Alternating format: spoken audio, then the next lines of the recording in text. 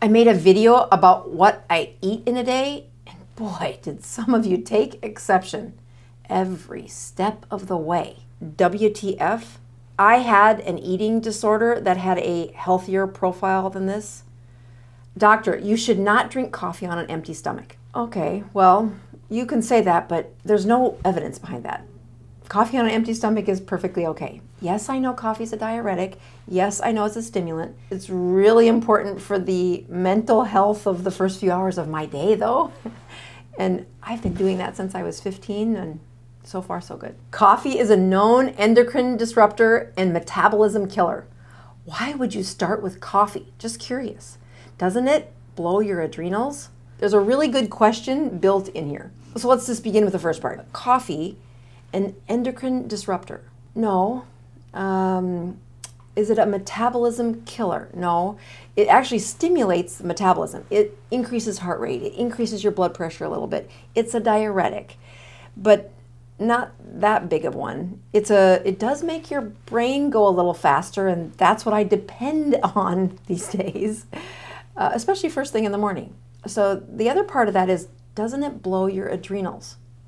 No. When people are asking me about adrenals and caffeine, usually what they're trying to get at is adrenal fatigue. Are you going to burn out your adrenals? That's what they're asking. And the real baseline issue there is what's happening during their sleep. The caffeine isn't affecting anything in my sleep, especially first thing in the morning. And if you really want to burn out your adrenals, sleep 4 hours a night and live a very high stress life. That's how you blow out adrenals. Okay, so once we got past the coffee, the next thing the comments showed was, oh, they were worried about what I was eating. This one says, Lord have mercy, where are the veggies? How? Where do you get your vitamins and minerals from? Okay, I do a lot of work with guts that are healthy and not healthy, and here's the good news. Your GI system, your gut, will adapt to so many different varieties of a diet, and we have thousands and thousands of years of our survival to prove that. So in a diet, like a ketogenic diet, that's very low in fiber, that's very low in vegetables, my gut is doing an excellent job of absorbing the nutrients that comes along that food bolus very efficiently. And although the first few weeks that I went without this high fiber that I had been on for many years, my system took a bit to get used to. It is now very comfortable. No gas, no bowel problems, no bloating, and my body adapted. When I look at the nutrient deficiency in my vegans or in people who've had high fiber in the setting of a very inflamed body, they were a dime a dozen. They were everywhere in my practice. On a ketogenic diet, the more powerful outcome is because they are very efficient, and it will pull that nutrient from the bolus of food and put it to proper use without a lot of supplements, without hardly any supplements, because of the quality of their food and the health of their gut. I contend also that when most of the problems I see in a gut that's not doing well is that their slime layer, that gut biome, has really just been destroyed. And although I've tried high fiber in my clinic for 20 years and didn't get nearly as far and as many people better as removing the carbohydrates, which decreases the insulin, and the inflammatory process gets much less. And that starts to support a much better mucus layer inside their gut. So say goodbye to the veggies and don't look back. The transition can be a little rough, but life on the other side is wonderful. Keto breath is horrible enough by itself. I can't imagine what it is with sardines. Okay, so let's start with keto breath. When people first go onto a ketogenic diet, it does change, the saliva, and the ketones set up a different chemistry set in your mouth. And that transition can really change your breath. In the transition from a standard American diet to a ketogenic diet, there can be a very metallic taste or a very strange smell to the breath. That's usually a sign of high ketones. The improved makeup of the different bacteria that grow in the saliva of a ketogenic patient versus someone who is not ketogenic, well, the ketogenic patient has a healthier set of bacteria in their mouth and far less plaques, far less tooth decay. But Yeah, sardines do not smell well, so I'm not sure if I'm going to win this one. Okay, boy, I know you must brush your teeth after a can of sardines while at work. Yeah, so honestly, when I eat them at work, well, now that I live in Florida, I will take the can of sardines outside. I will open the can of sardines outside, and then I will eat it on my walk. And then you're right, when you come back, throw the can away before you get home. Again, sardines are the worst in smell, but nutrient dense and very ketogenic. Have you checked your heavy metals and arsenic levels after eating so many sardines? No. As much as you hear me talk about sardines, I don't eat them every day.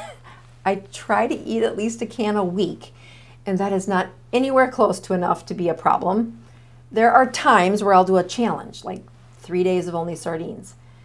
But, I mean, they're sardines. They're not that good. I like to use sardines really in a pinch. Like when I know I'm about to be tempted, when I'm trying to stay the course or correct another bad habit that's shown back up in my life.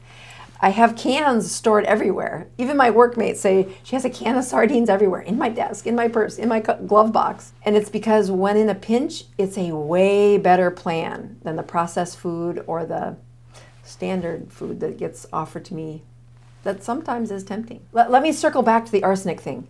Yes, that little fish has a measurable level of arsenic, but you would have to eat so many sardines to make a measurable difference in a large mammal like me, like you. I guarantee this is way overblown, the arsenic, the heavy metal problem. Little fish, little problems. Bigger fish, then we can start to talk some real science, but I am not worried about you overdosing on arsenic while eating sardines. Okay, sardines are high in oxalates. What about gout? What kind of doctor are you? Please show your credentials. Well, you can look up on the websites. I am a licensed internal medicine physician in Florida, in Texas, and in New York. If you want to look up where I graduated from the University of South Dakota, where I spent the first nearly 50 years of my life. But let's talk about the real point of this question, which is what about gout? If you do a Google search for gout, you'll see that, yes, high protein or high purines are a risk. By eating small, oily fish like sardines, you're decreasing your blood sugar, you're decreasing the processed food, and you're decreasing the insulin, all of which will make a far greater impact on improving gout or reducing the uric acid in your body, as opposed to eating cans of sardines. All right, so the coffee and the common questions are playful, but some of these comments are really serious. All right, so one lady says, sounds miserable. So you're basically starving yourself. No, I'm not. I think that's one of the hardest concepts to educate people on is volume of food. Well, it has been a place of starvation for many patients over the last 20 years. And when they eat this low volume of food, their metabolism's shutting down, their brain is shutting down, and they feel terrible. But in a ketogenic state, once we have them fat adapted, that flexibility of opening up fat cells, allowing that stored energy in the form of fat to empty, the hunger is very low as long as you keep the chemistry straight. So what? Just a coffee and 2 tins of sardines?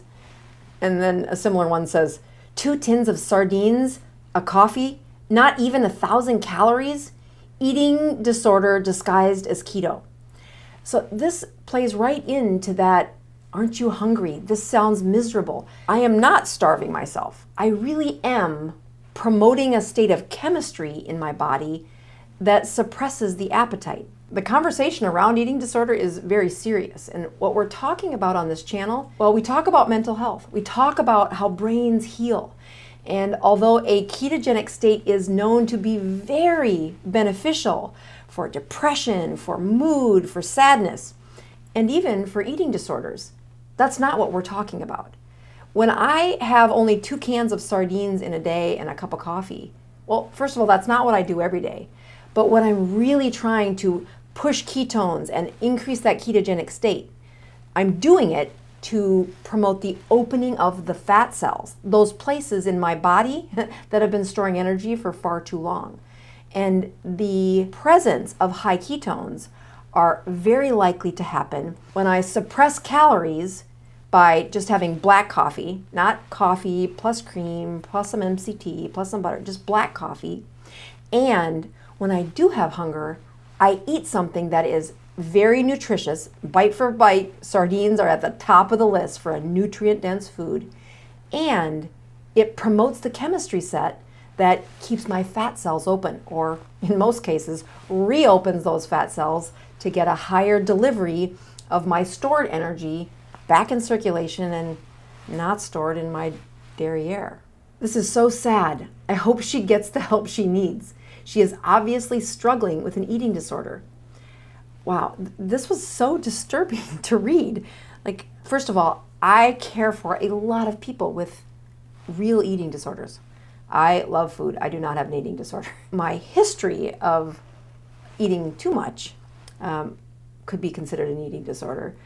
But what we really promote on this channel is how powerful the choices in your food predict your body's chemistry. And it's through that perpetual flexibility of your metabolism that you visit a strong ketogenic state and then a less strong one. And then you hit another strong ketogenic state and then a less one. That cycle, that's how we reverse medical problems. These chronic medical problems fill the halls of my clinic and have for 20 years. Eating disorders were one of those, and this is not making that worse. This is really repairing the chronic illnesses found in the body. I thought this was satire at first because she's a doctor. So yeah, they didn't believe that I would recommend this. So I love it. I love that you comment and give me your feedback. But if you want to see a video of an actual day in the life of what I eat, check out this next video. I'll see you there.